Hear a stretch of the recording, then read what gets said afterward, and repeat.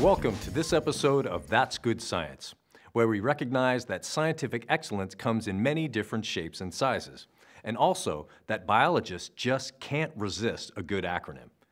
Today, we're getting the skinny on fat and celebrating the development of an important mouse model for studying the physiology of fat, the fat attack mouse. How do you study the role of fat?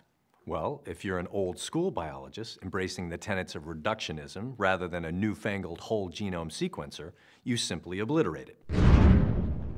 And this is what led to the pre-2005 mouse models that helped scientists understand the consequences of the loss of adipocytes.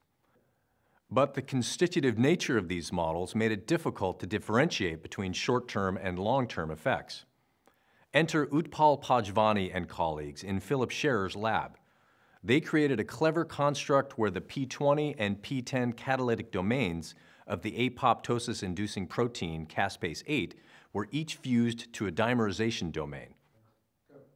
This mutant dimerizes upon binding the ligand AP20187, available exclusively from Clonetech as the BB homodimerizer, reconstituting caspase-8 activity and inducing apoptosis.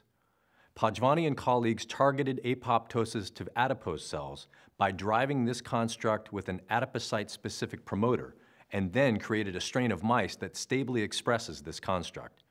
And thus was born the inducible fatless mouse model, the fat attack model, which stands for fat apoptosis through targeted activation of caspase-8.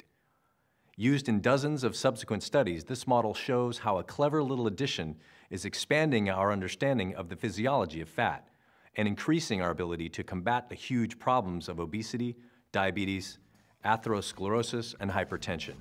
And that's good science.